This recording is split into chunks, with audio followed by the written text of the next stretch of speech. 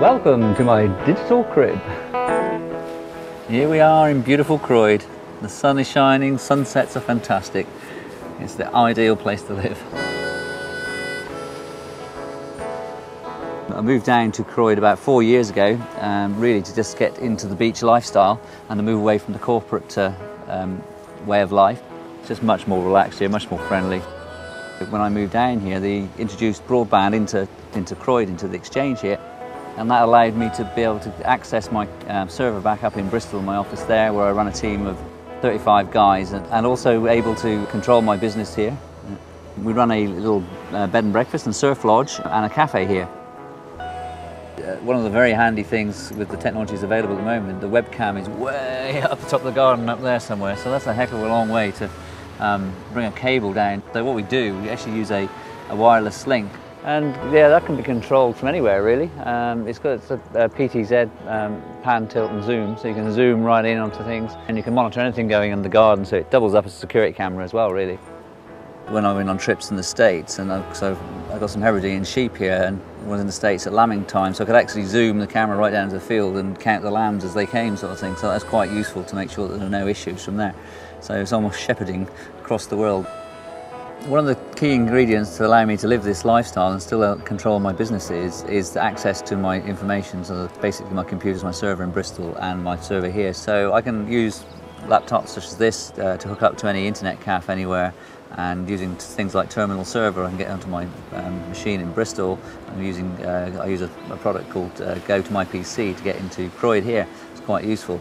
And you can do it pretty much anywhere in the world. I did an Indonesia trip recently, and on the boat they had a SATCOM phone, and so we were able to hook up and get emails down and carry on that kind of business. And actually on the island, it was quite bizarre really, because there's a very basic setup there. So they had to go out into a shed in the garden, start the generator, fire that up, turn all the computers on, get the satellite dish going, and then I could actually hook into Bristol and do my work and communicate with my team, do the invoicing and the billing and the paying and all that kind of thing from some little island in the middle of the Indian Ocean.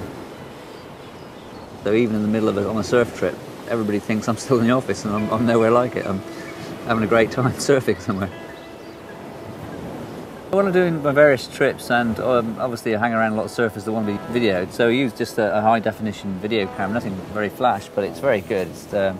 It's got a hard disk in it, so you can just film away as much as you want, probably about 20 hours worth of videoing on it. Just download it onto the computer, get it straight out on the internet, and it's there in no time at all. I know a lot of the guys put their portfolio together ready for their sponsors whilst they're on the trip, and then put it up on the web, and the sponsor can take it straight down. Most of the time I'm working in the cafe, and it's pretty good that I can actually do my other job whilst serving in the cafe. When you get those quiet phases and there's nobody around and it rains or whatever, I can sit there and do my work, and when somebody else comes in to be served in the cafe, I can just drop that and go straight in cafe mode. The till is basically a PC. It doesn't look like one, but it is a PC, and that's linked into another PC up there, which is the main server, and it's that I link into generally. I look at the hours that the staff have worked. I can see what sales we've made, how much we've done that day, that kind of thing. So I can do that pretty much from anywhere.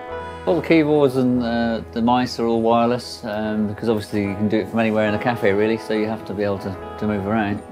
And we get a very wide variety of customers in the cafe, and the B&B for that matter, but almost all people that come in use the technology to one degree or another.